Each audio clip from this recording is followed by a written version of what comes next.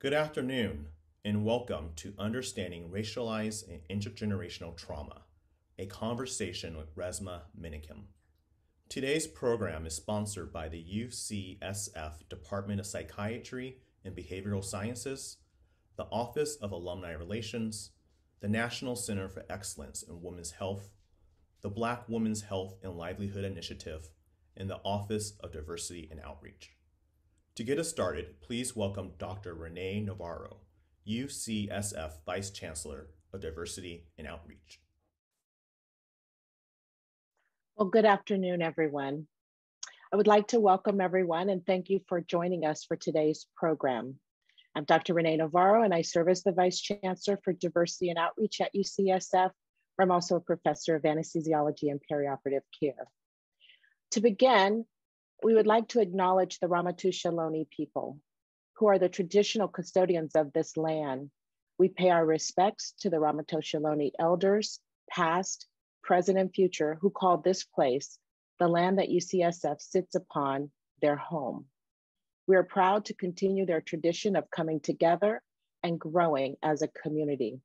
We thank the Ramaytush Ohlone community for their stewardship and support, and we look forward to strengthening our ties as we continue our relationship of mutual respect and understanding. Today, we will learn about racial and intergenerational trauma. Racial trauma, as I understand it, refers to the increased rates of trauma that Black, Indigenous, and other people of color experience as a result of being exposed to microaggressions, other forms of harassment, discrimination, and violence. And although similar to post-traumatic stress disorder, racial trauma is unique in that it involves ongoing individual and collective injuries due to exposure and re-exposure to race-based stressors. The murder of George Floyd placed a spotlight on the topic of racialized trauma and its impact on communities of color. In response, there have been calls for social justice, racial equity, and many have asked how to become allies for change.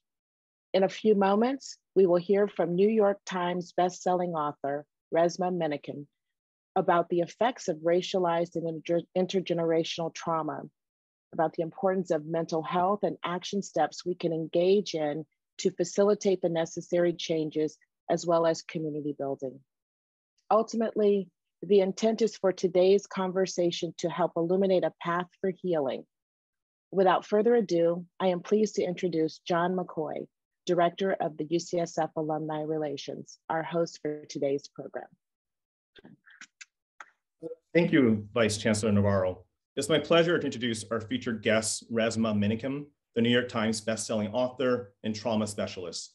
Resmaa has served as the Director of Counseling Services for the Tubman Family Alliance, as the Behavioral Health Director of African American Family Services in Minneapolis, as a Domestic Violence Counselor for the Wilder Foundation, as a certified military and family life consultant for the U.S. Armed Forces, and as a cultural somatics consultant for the Minneapolis Police Department. He currently teaches workshops on cultural somatics for audiences of African Americans, European Americans, and others. He is also a therapist in private practice. Welcome, Resmaa.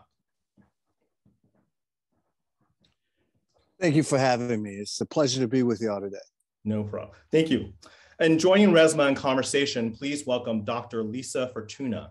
Dr. Fortuna is Professor and Vice Chair of Psychiatry and Behavioral Sciences and Chief of Psychiatry at Zuckerberg San Francisco General Hospital. Her clinical and research areas focus on post-traumatic stress, anxiety and minoritized stress, Latinx and adolescent mental health services, access and quality of care for traditionally underserved, including children, immigrants, and the refugee population. She practices mindfulness and has studied post-traumatic growth and recovery after disasters and with communities of colors.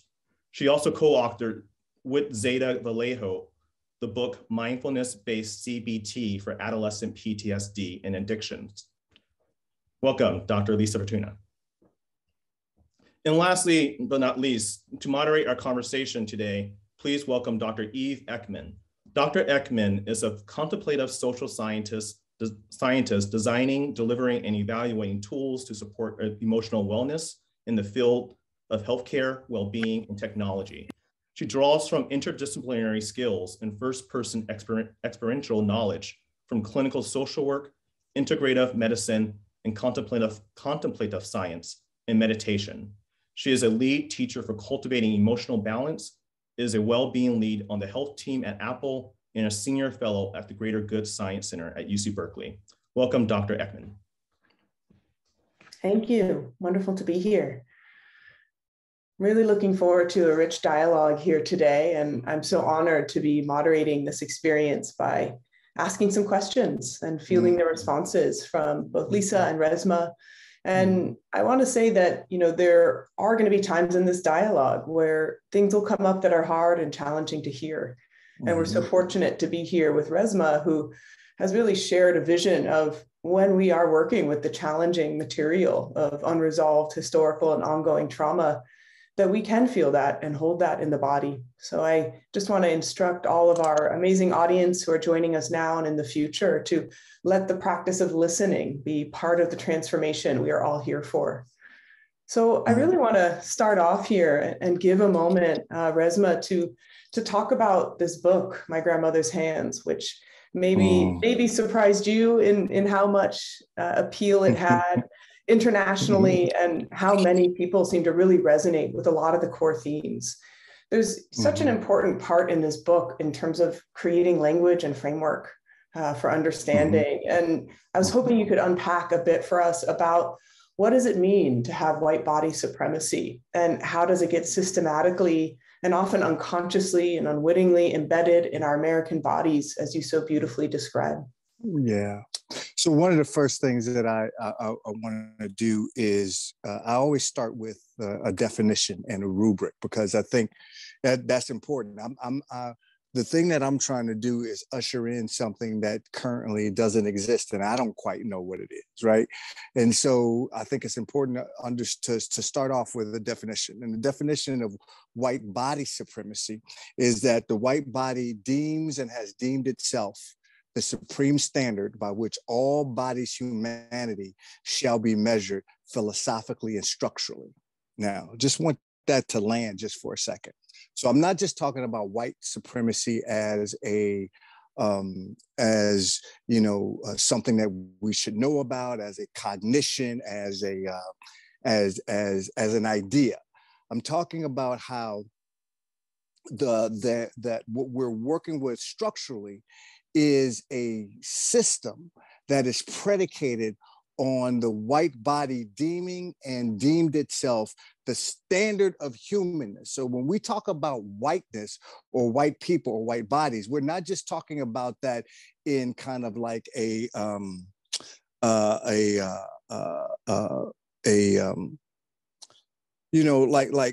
euphemism. I'm talking about that there was that the idea of the white body being human, and everything and every other body in this kind of pigmentocracy, every other body is a deviant, not just from whiteness, but from the standard of humanness. And so all of my work is around the violence of that, right? The anguish of that, the weathering and the withering of being in the structure of that, the undercoupling for white bodies of understanding really the depth of the feralness when it comes to that. And so for me, I want to start with that framing first, because I don't want people to start, as they're hearing me and Sis begin to start talking, that they start to begin to think about this in the same ways, in a way of just cognition. Oh, I got some good little tidbits from Resmaa, and that idea is enough to combat the feralness of white body supremacy. So, yeah. Thank you. Yeah, and I'd love to follow up on that with, Lisa, your experience in terms of reading My Grandmother's Hands and how it speaks to your own research, especially in historically underserved communities, and any personal reflections that may be captured in Resmaa's really intimate portrait of his own grandmother, right? So anything you'd like to share about your research, as well as being a granddaughter, being a parent, and what this book inspired in you? Yeah, I mean, I think, you know, first off, the title attracted me to it immediately.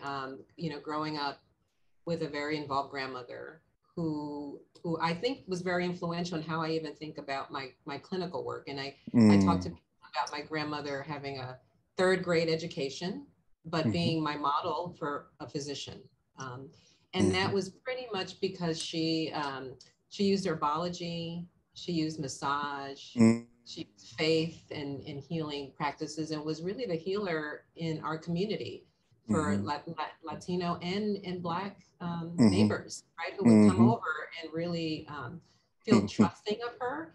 And so I think that opened up my sensibilities about my own self-care in being a woman of color, working with, you know, traumatized, you know, trauma experiencing communities, and also walking in a predominantly white world, right? As a physician and academic, how to sort of, you know, be in tune with my body and to use those things that are self-care.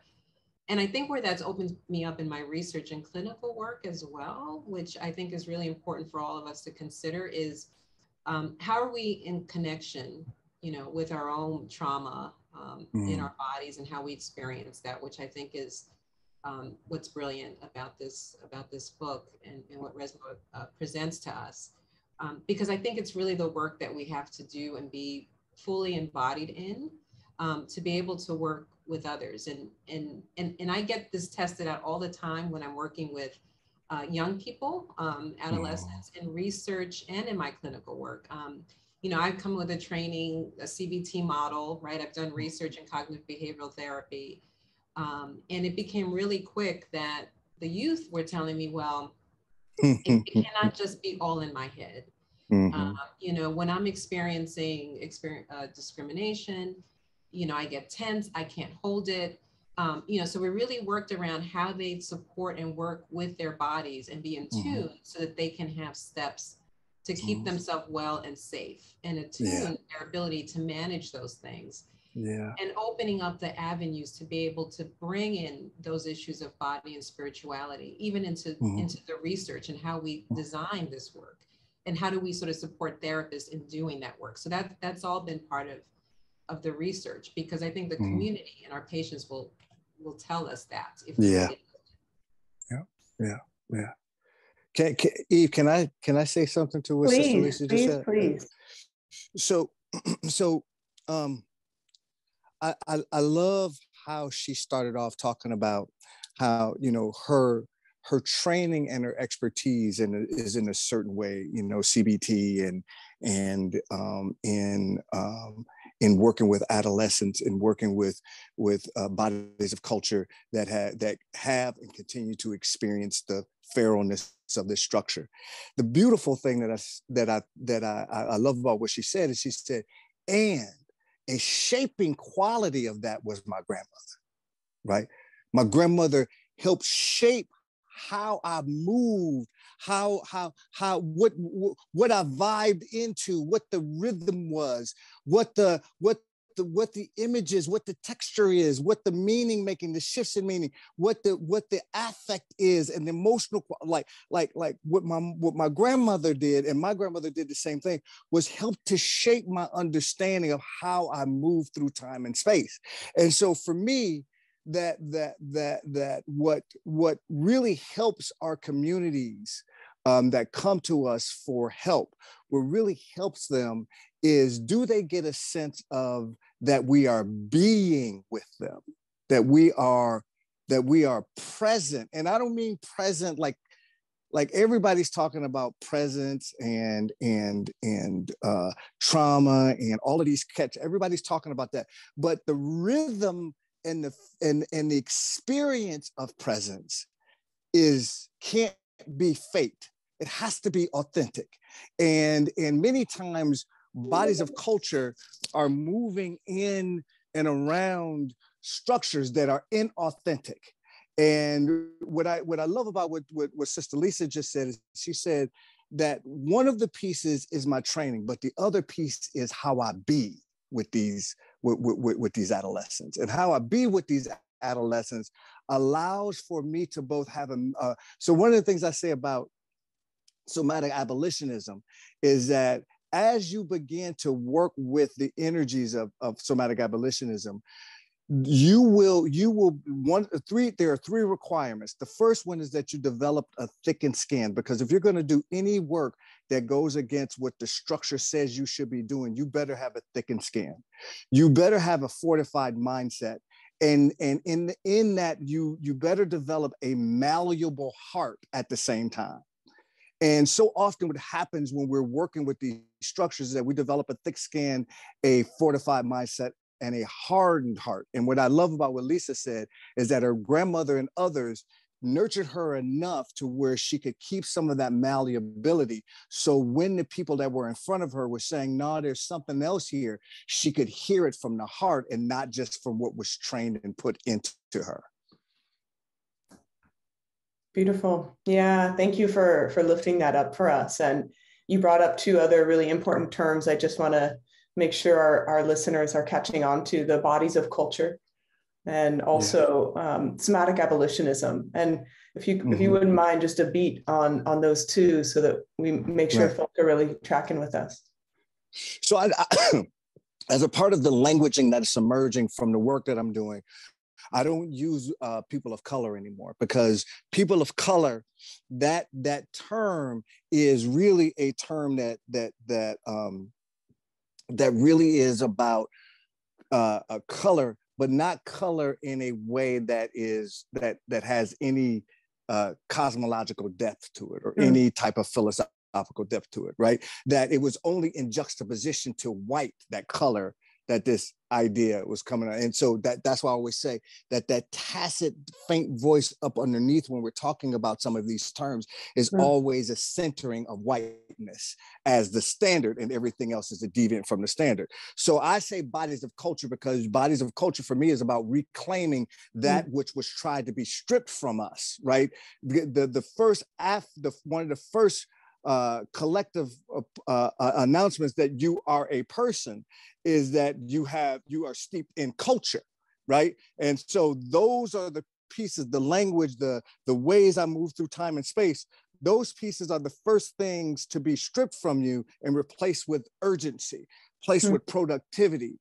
And so that's why I don't use the term people of color. I say bodies of culture, because I really want people to situate this in the body.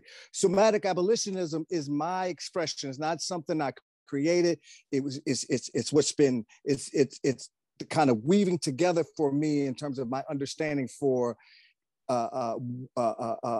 how white body supremacy has ravaged bodies of culture, right? How it has made, how it has stripped collectively white bodies' understanding of humanness.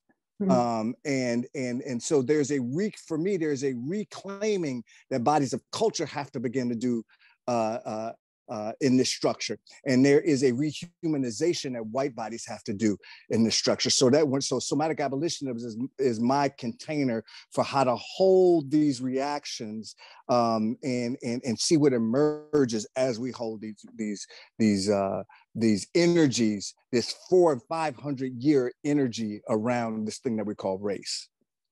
Thank you. Yeah. The language is so important, and then the instruction over and over to bring it back to the body. And so that's just what I'm continuing to learn from you. For our next question, I'd really like us to take on something that is a big challenge, not only now and historically, both in health and mental health research. Really, we rely upon a feeling of trust between institutions and the providers who work there with the communities being served. And we may possibly in this country and maybe globally be at an all-time low of trust from the general public, and especially bodies of culture, towards healthcare providers and scientists. And this mistrust is not new, and it's not unfounded. So how do we understand the historical implications, and what can we do to work with this? And Lisa, I'd love to start with you on this question of, How have you had experience with this, working with it, of course, in your research and as a clinician? Yeah, I mean, you know, as you said, it's really important to understand that mistrust of the system, right, of services that we offer. It has truth behind it, right, in terms of why people have been, don't trust because they have been harmed. And I would say it's not just historical. I mean, it's historical. The historical pieces are critical because they continue to live within communities, and there's an awareness out of survival to avoid things that are harmful, right? So that trust has reason, right? And it's reasonable, right? And the other piece is that we really have to focus on how we provide or offer or invite people into opportunities for healing, and if we're going to call them services, that really has this historical trauma, racialized trauma in mind as our framework, and not just something that's put on a history book, right? But that it actually has a really palpable piece of how we engage with communities. Communities will, I always find even in our research that folks will read a situation very quickly when they come into a system of care, and immediately check out where's the danger, where's the threat, where's the harm. And sometimes the threat could be very pronounced, in terms of I'm not going to get the right care, I'm going to lose my child to foster care, all of these things that are really felt in the body. And I think people track it even before we talk, right? They see what is going on in the particular social situation.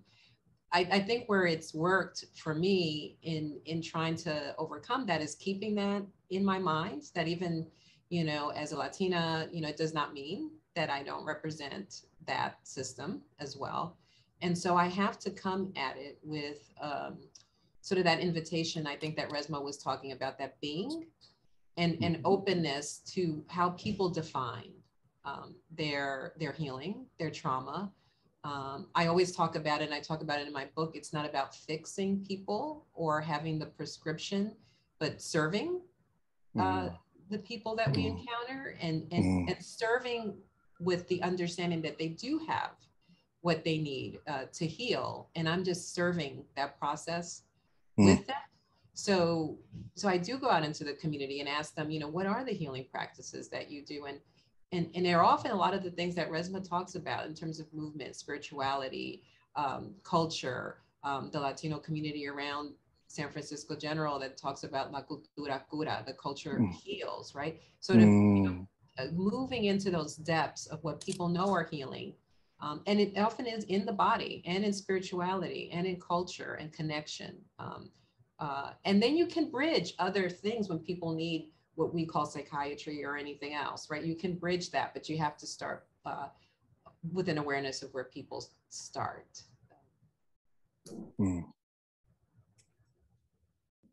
Thank you. Yeah, Resmaa, I'd love to hear your reflections and thoughts on this topic as well. Yeah, Sister Lisa said something a few moments ago or earlier about when she's working with clients that sometimes the clients will say back to her, all of this stuff ain't just in my head. And I think one of the most healing things that we can do, especially with bodies of culture, is to say, you're not crazy. That what you're vibing is real. I think we have this structural gaslighting kind of reflex that we do to bodies of culture. When we're reacting to things that to other people seem very minor, but to us seems like we could possibly be annihilated, right? That we have a tendency to put that inside of the people as being some defect in them or in their culture. One of the things that I say is that trauma in a person over time, decontextualized, can look like personality. Trauma decontextualized in a family trait over time can look like, in a family can look like family traits. And trauma in a people over time can look like culture. And so for me, when I'm working with people, I'm always looking at, how the historical, the intergenerational, the persistent, I say that bodies of culture and Black bodies specifically do not deal with post-traumatic stress disorder. We deal with pervasive and persistent traumatic stress disorder. A constant denial that anything has even happened, and that we should be concerned about. And so for me, this idea of cultivation and helping to cultivate those pieces of joy that are and resource that are in us, not just responding to the threat and the trauma, but also responding to when the joy pops up, so people can begin to kind of footnote that, oh, yes, all of this stuff is happening. And there are times when I am relatively safe in my home, or relatively safe in my car, or relatively safe. There are times where I can actually cultivate the sense of joy. So this system doesn't weather me and wither me in quite the same ways. And so when I'm listening to Sister Lisa, one of the things that I think about is, right now, yesterday we just started the trial for Potter, a police officer up here in Minneapolis, who shot and murdered a young black male, Dante Wright. And I think about the communal anguish of now, not just going through the Kyle Rittenhour, not just going through, what happened, the Charlottesville, not just going through the Ahmaud Arbery, not just going through Breonna Taylor, but the consistent destruction of Black bodies, right? How do we begin to develop a way in our communities that can deal with not just the episodicness that we think it is, but the persistent and consistent destruction of Black and Indigenous bodies as a way of accentuating healing in these communities, and not just look for people, not just do quote unquote things with people or to people when they come into our office. How do we develop ways of being accountable to other bodies, so that when other bodies come into our offices, we already have cultivated a way of being that I don't have to necessarily get CEUs for. So, thank you. Yeah. And I think what I'm hearing from both of you is, and especially from Lisa, that mistrust is healthy. Mistrust is valid. It's important. It's not something that clinicians or scientists are trying to get rid of or avoid, or not a sign or signal of a problematic or difficult patient encounter. And I think that reframing is something probably we need to remember on a minute-to-minute basis. Yeah. So I'd love to shift a bit and talk actually a bit about healing, and especially, Resmaa, you've used the ancestral forms of healing, bodies of culture that help people reconnect to the body, and these are drawn from indigenous faith traditions. And yeah, I was hoping to hear you describe a bit the role of faith traditions in the practice of healing racial trauma. Yeah, this next thing I'm going to say probably is going to piss some people off, but it is what it is.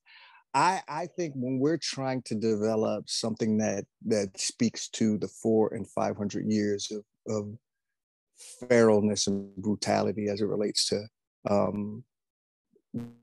Black and Indigenous bodies, I think sometimes we forget that that we're going to have to create these pieces and not try and retrofit things into this. We have to nurture this thing so what needs to emerge can emerge. A lot of times what I see is that people try and retrofit the things that I'm talking about into a yoga practice, or they try and retrofit the things that I'm talking about into a religious practice, or try and retrofit it into something. And at the moment you do it, you truncate the possibilities, right? And because a lot of this stuff is structured around, even things like DEI work are structured around white comfort, right? Being able to say things so white people don't lose their minds, right? And so I think when I'm thinking about joy, I'm thinking about it as more of a spiral, right? That when I heal when I heal or involved in the healing process, it is a historical, intergenerational, institutional, and a personal experience. And so when I began to heal with those notions that my ancestors are bestowing on me, like my ancestors, when they're talking to me, they don't speak in English. They don't speak in Spanish. They don't speak in Portuguese. They don't speak in French. You know what I mean? They speak in vibes and vibrations. And I have to condition myself to be able to hear what it is to say. And that is a lifelong process of being able to hear when I can discern a shift in meaning, right? And this is not cognitive. This shows up in the body as vibes and vibrations. Our bodies are both receivers and amplifiers. And so for me, this idea of healing there is a conditioning that has to be done in order for us to even be able to hear the depth of what's being said. If we just think about it and try and retrofit it into another practice, it limits what we can hear, what we're actually able to. So for me, joy cultivation is really about being with other bodies. And I have a tendency to have bodies of culture with bodies of culture and white bodies with white bodies, because white bodies have this undercoupling that has to be worked with. That when you start slamming these bodies into a room together, number one, you're not equating for the charge, and number two, you're not equating for the escape hatches that are built into a white body supremacist structure. So for me, joy is one of those things that has to. I believe that trauma is not primary. Trauma is actually a protective, thwarting energy, just like what Einstein said, that energy cannot be created nor destroyed. Trauma is an energy that thwarts and constricts, right? The reason why we must deal with trauma is that it thwarts and constricts what's generative and emergent, right? And so we must work with the energy of it, so what is already there that wants to emerge can begin to emerge. But if we don't work with the trauma and the decontextualization of it, it can't quite emerge in the ways that we need it to emerge. So joy is always there. Trauma is not primary. Joy, love is primary, but it is thwarted. It is constricted. I'm not even sure if that answered the question, but it was what came to me. Thank you. And I want to, again, just like highlight and lift up something that you said might piss people off, but I think is really worth mentioning, which is we may not be able to make these practices evidence-based or manualized or, this kind of pearl of wisdom we love so much in teaching and education and in the medical setting. And that's a big freedom, actually. That's an invitation and an openness of how folks are going to learn to bring what's natural for them into the healing process. And so I really appreciate that openness. So I'd really like to hear from Lisa, but when I talk about these structures, many of my people that look like me, in terms of pigmentation, people that look like me have been brutalized by some of these practices, right?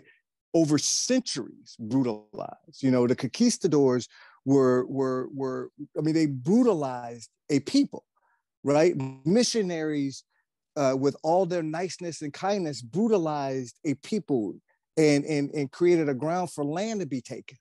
And so, you know, these things, these notions around, well, let's just bring spirituality into it, or let's just bring that. To me, it has to be an emergent spirituality, not a coerced spirituality, right?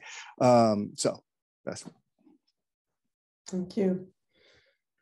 Yeah, Lisa, I would love to hear, you know, either any response you'd like to what Resmaa is sharing with us and that richness, and yeah, if it feels also like maybe that piece around what do these faith traditions or spiritual experiences, how can they support the healing process given your own personal experience and work?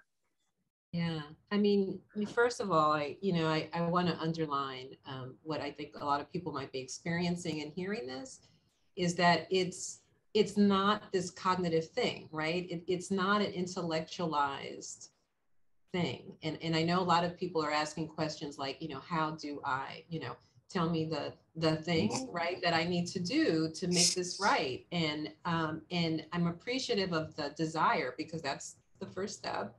But I think it's, you know, even as Resmaa's speaking, you know, I'm of a practice of even sort of just like how, even through the Zoom, how I'm feeling and resonating with what he's saying. And I actually experience it in vibration. And it's a very, you know, it's a very interesting thing for me as he's talking of like it's vibing with me, right? And I think that whole idea of being, right? Yeah. So, you know, I'm a Episcopal priest, okay? So, but I never talk about doctrine or ask very specific questions around Christianity or even in the mindfulness, right? Even if we do practice, I try to sort of see how that connects with the person's practice or not, right? And how do we work with that?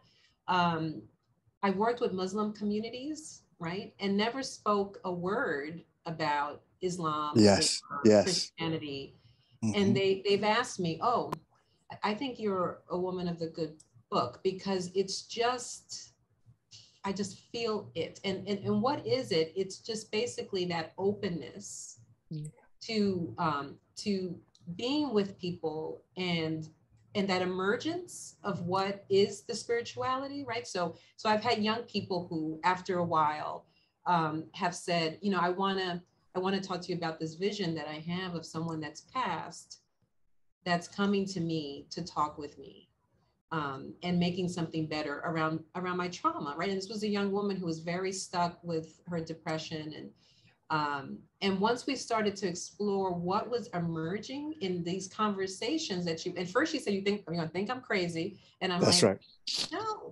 No, I do not. And so then she started telling me about this vision and the conversation and the healing that she had to do with this person who had passed, come before her, was very critical.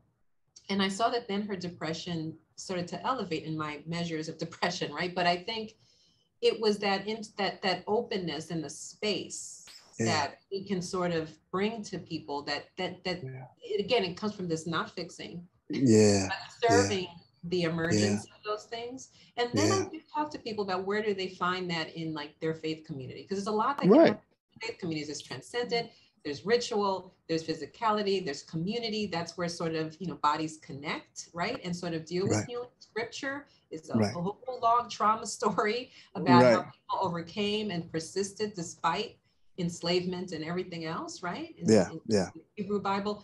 So we work with all of those things, but we let it emerge from what's resonating with people, where they've been conditioned, and how do I serve that? Yeah. I would also like to say that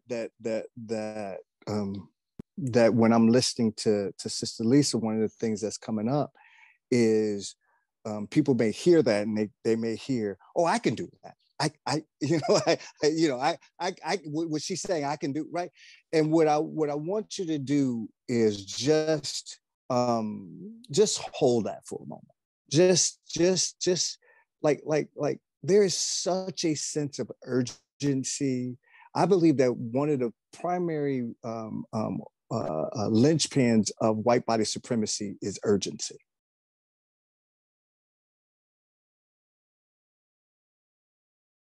like even when you just heard me pause, just notice how you wanted me to get to the next piece, right?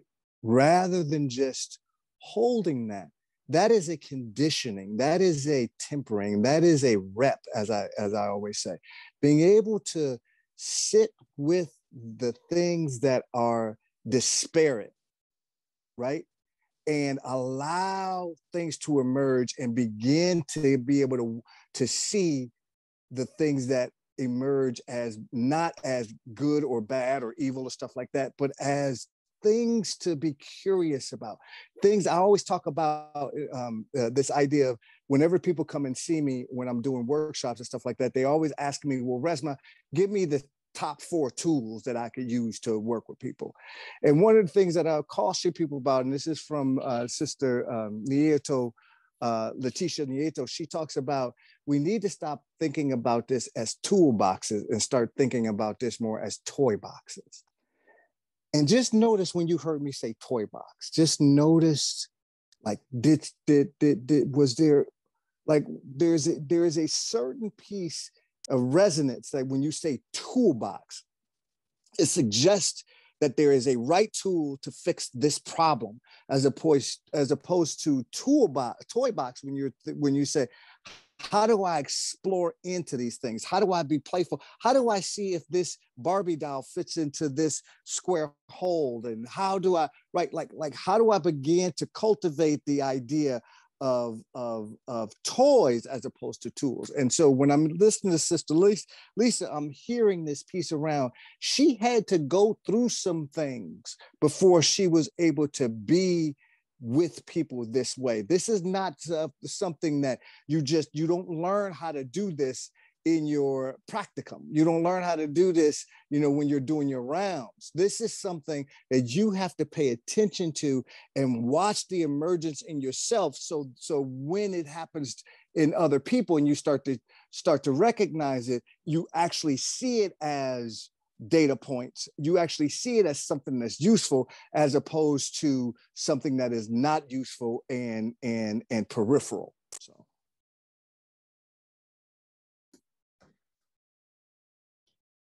I was practicing making a pause there, Resmaa. Thank you. Yeah, so rich. I'd love to get one of the wonderful questions our audience submitted ahead of time. And before I do so, just to say that, in your book, you really highlight that we're going to want to create change immediately.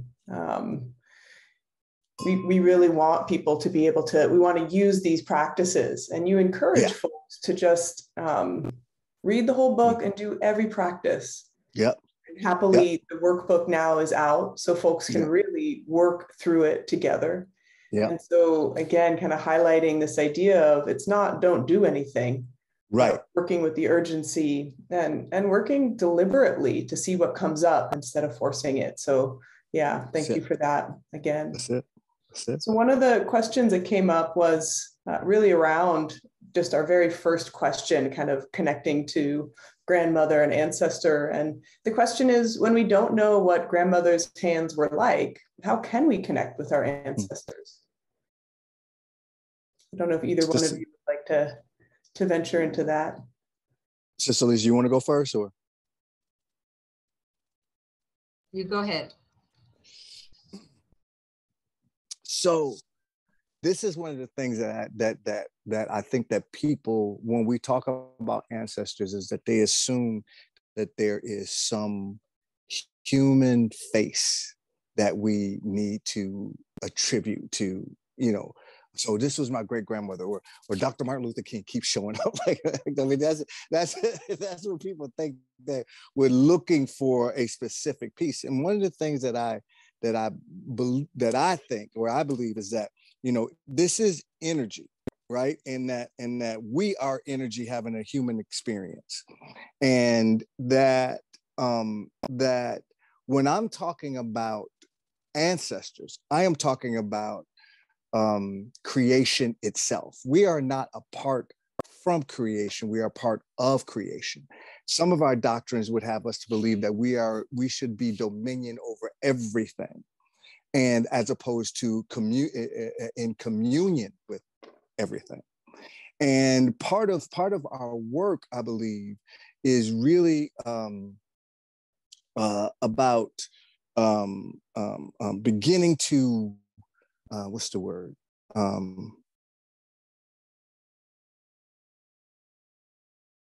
Just give me 1 second, y'all. Beginning to have a broader understanding of ancestralhood, right? Ancestralhood for me is both creation, elemental, rock, fire, water. I mean, it is ancestral. It is in communion with creation, not a part of creation, not some entity that bestows certain things on me and not other things on other people. And so for me, this idea of ancestralhood is really about moving things away that allow me, that force me away, that force me not to see myself in connection with creation itself. And so, and my ancestors are elemental, are ancestral in terms of, you know, some type of human, but in this essence, they are energetic. And so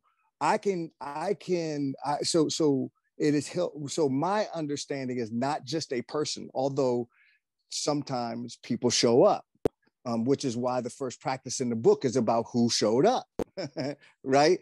That who showing up is not who as in personality, but who showed up as in vibes and vibrations, who showed up as in image, thought, experience, imaginations, right? Who showed up in terms of a shift in meaning, who shows up in terms of weight and texture. That's what I mean when I say ancestors.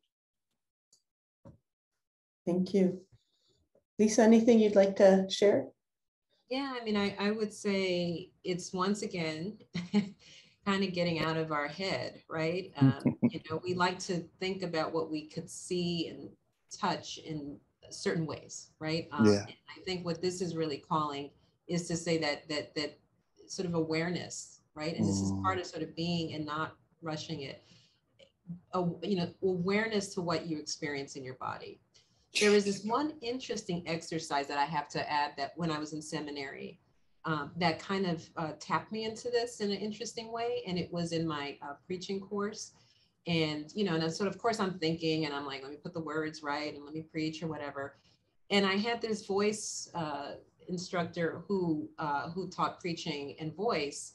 And she talked about tapping into your voice, which is more than just the physical parts, right? You know, she's saying even the way your mouth is formed and constructed and how your energy is comes from so many people before you.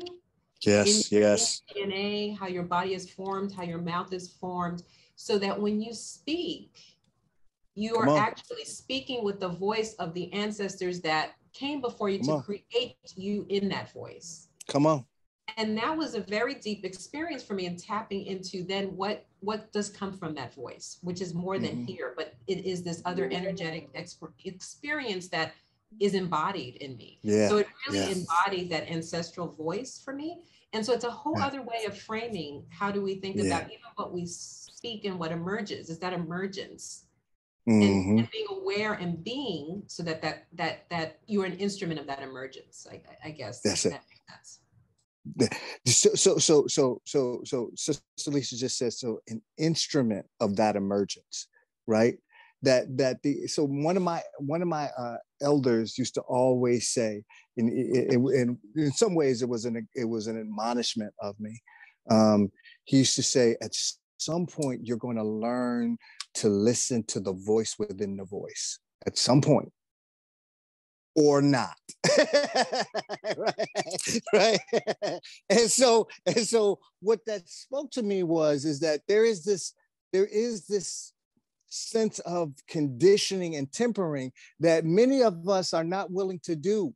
Many of us are not willing to do that tempering, both individually and communally, do that tempering and conditioning. So what's being experienced and communicated, we can actually hear it, right? Without the bypassing, without the spiritual bypassing, without the sexual bypassing, without the yoga bypassing. I mean, we can yoga the hell out of anything, right?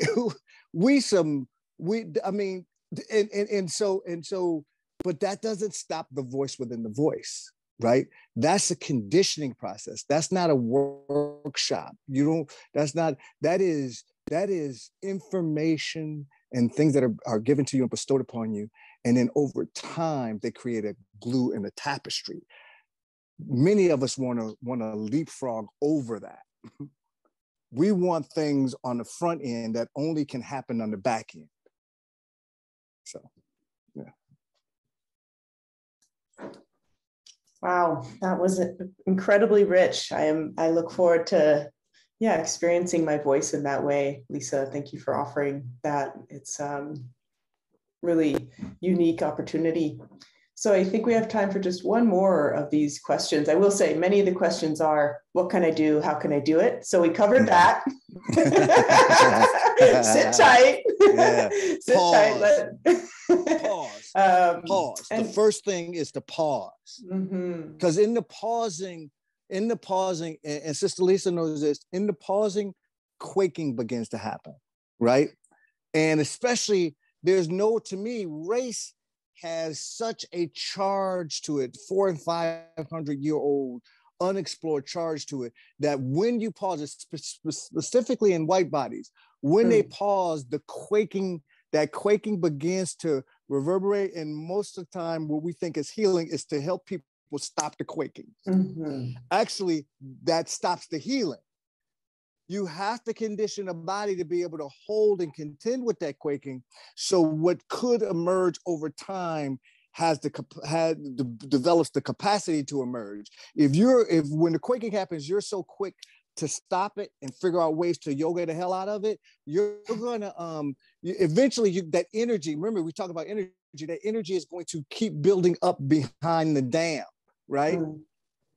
So yeah, and I again just want to lift up and highlight that point is, of course, there's nothing wrong with yoga. Yoga is wonderful, and yet if we're applying it to avoid feeling the necessary pain, and I'm going to go back on myself, and actually what I'd really love to hear, maybe as a way for us to kind of start winding down this wonderful conversation is about clean pain and dirty pain. Resmaa, I just find that to be a conceptualization so profound and useful. Right.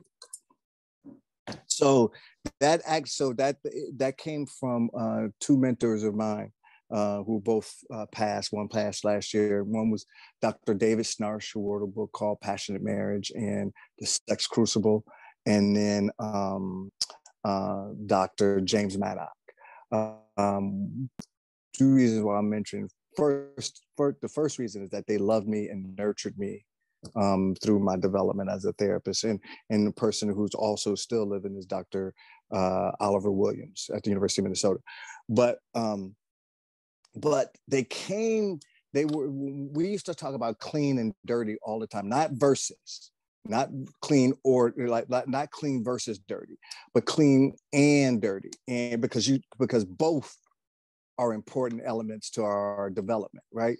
And that dirty is that experience, like when we talk about racialization, white body supremacy, dirty is that experience that, particularly white bodies have, where they know that what is happening and what they're experiencing in the anguish, they know that it is that in order for it to change, that they're going to have to do something. And dirty is deciding not to do anything. And that resonance that you experience with that. And either by omission or commission, you become complicit with a white body supremacist system. Clean is when you begin to do something, and that's painful too, right? Clean pain has the ability to build capacity in ways that dirty pain does not. Dirty pain gets you around what you should be going through, right? Dirty pain is not evil. Eventually, if you do it long enough, you begin to come up against yourself and you say, I don't know what I'm going to do, but I ain't doing that no more, right? I don't know what the next, and now all of a sudden you find yourself moving into clean, not pain. As adults, we know, I mean, how many of us have been in relationships with people and we know, I probably should not be in a relationship with this person. I mean, if I look at everything that but you can't extricate yourself from it, right? That's dirty. You know it's dirty and you can't. Clean is when you get to that place and you go, yeah, this is going to suck really bad, and I got to go. I can't do this, right? And as adults, we don't get a choice between clean. And when it comes to racism, white bodies have built-in escape hatches, right? And so there is less consequences for doing nothing as opposed to doing something. Just ask the people that Kyle Rittenhour shot, the white bodies that Kyle Rittenhour shot, right? There is consequences towards confronting racism and moving out on wanting justice for a Black body, right? There's consequences. And that's exactly why most white bodies don't engage, because they know the consequences could be death and murder and feralness and lack of access. And so they would rather be complicit than to actually develop a culture that can actually hold their transformation. So that's clean and dirty.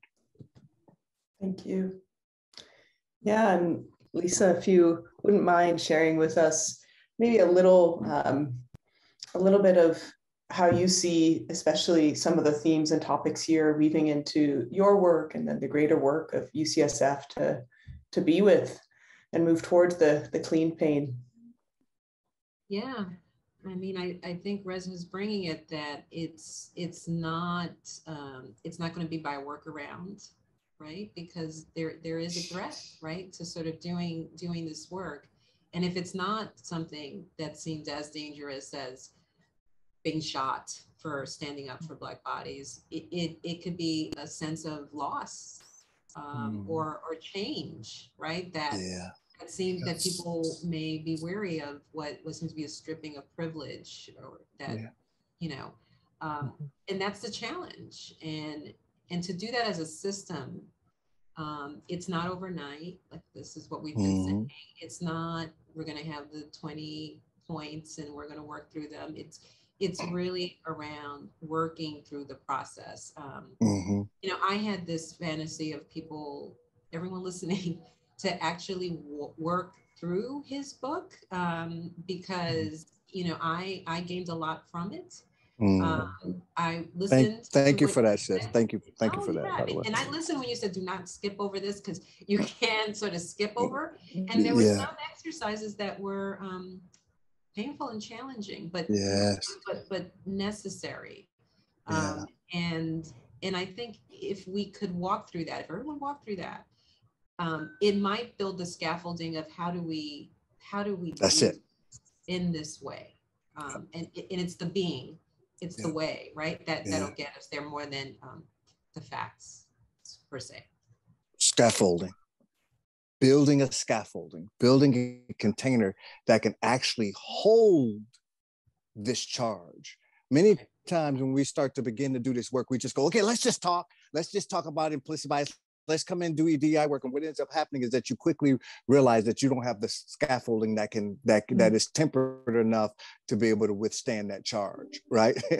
And so beautiful. Yeah, the idea of creating a scaffolding, a container that can actually contain and hold the charge of race, as opposed to assuming that people should already have that scaffolding. We do not have the scaffolding. So, yeah. Thank you both so much. I really feel so enriched by this conversation, as I'm sure our viewers now and in the future will. And I want to invite John to come back and help us wrap up towards the end here. Yeah, thank you all for a fabulous conversation. The comments are amazing and it's been quite helpful to the audience. I wanted to remind everyone that if you did sign up for the after the talk processing session, I placed the link for that in the chat box. I'll send it out one more time in the chat box. Go ahead and copy and paste that link into your web internet browser. You should be able to access the session. And then finally, thank you to our panelists and our guests, Resmaa Menakem, thank you so much for making the time. Dr. Lisa Fortuna, thank you so much for adding to the conversation. And Dr. Eve Ekman, thank you for moderating.